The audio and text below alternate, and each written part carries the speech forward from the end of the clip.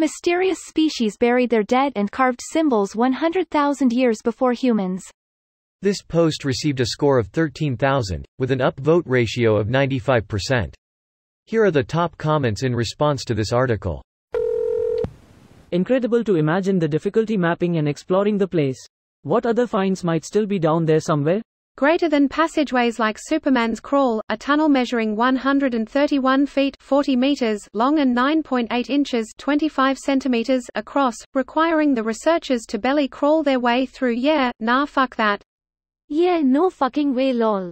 That story of that kid that was crawling through those super narrow caves makes my stomach crawl still. Can't even think about doing stuff like that. Literal nightmare fuel. I used to do things like that in Makokata Caves in Iowa. I don't think I'm capable of it now, but there's something strange about it. It was probably me trying to prove myself now that I'm thinking about it. I just looked it up and it says permanently closed. Damn. This world is weird. I think the caves are closed due to the bats having that disease that's killing them. Unless it's gotten better? White nose syndrome is what it's called. Their noses turn white and fuzzy and they wake up in the middle of their hibernation cycles and they all individually fly out into the wilderness by themselves and get lost and can't find food and die. Ah, Colombian white nose syndrome. I've had that before. Definitely messed up the hibernation cycle. For many years we used this number sign for various reasons.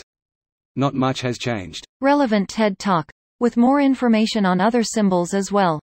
Posted 7 years ago. So pretty wild that any of those symbols could be from human-like species as opposed to outright Homo sapiens, when that probably wouldn't have been thought of by most in the audience even.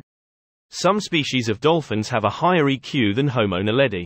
EQ alone doesn't mean much, but if the discovery is credible, it is still pretty extraordinary.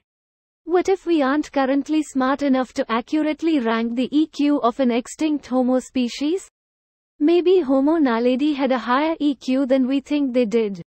EQ, in this case, refers to encephalization quotient, which, in plain English, is the ratio of brain size to body size. It's definitely something paleontologists can estimate. Now, how exactly does relative brain size impact intelligence? Hard to say. Much more than it seems in hominin species. Ever-growing brain seems to correlate with growing intelligence. Does that also apply to cetaceans? Who the hell knows? It's not a comparison, implication I'd make, personally. Brain size by volume, weight isn't as important as plump gyri and deep sulci. In other words, invaginations of the brain, the surface area. Folding leads to a lot of good things in the physical world. I'm not a genius by far, but I've met a fair number, even, folding. Numbers and ratios is an actual, studied, thing. So, yeah, brain invaginations, gotta love, Edit. I forgot to mention that Neanderthals had bigger brains than later hominids. But, wiping away tears, not enough wrinkles, less social complexity and evidence technology. This video was automatically created by Reddit to speech.